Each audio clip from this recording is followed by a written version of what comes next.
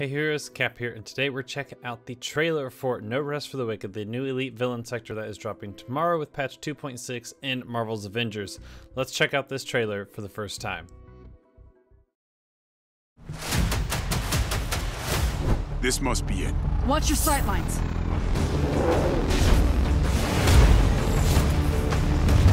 Get ready. How was AIM hiding all this? Ghost from the past. No unauthorized personnel in the extraction lab.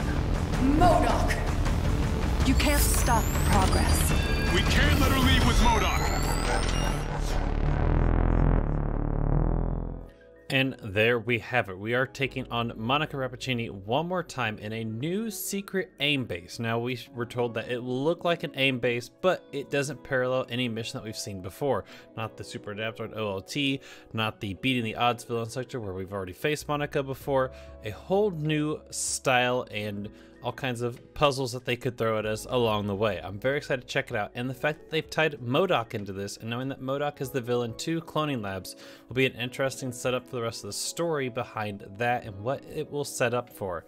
Hopefully maybe we'll get a little look at Bucky in this, or an idea of how he's added to this story, or what's been going on with MODOK, and possibly into the Kree invasion, as the last time we saw MODOK was at the very end of the campaign where he shot that little green light up into the sky, and that was pretty much it. So it left us wondering what is next for him and his next big evil villain plot that he has. Now we'll be talking about all of this and breaking it down tomorrow when the villain sector drops with patch 2.6, as well as going over all the buffs that all the heroes received.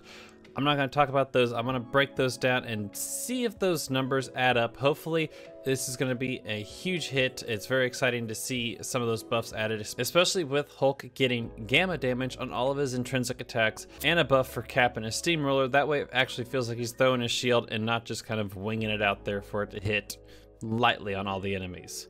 But come to the channel tomorrow. We'll be streaming live to check it all out. And if you enjoyed the video today, be sure to smash the thumbs up and hit the subscribe. And as always, heroes, stay amazing. Bye-bye.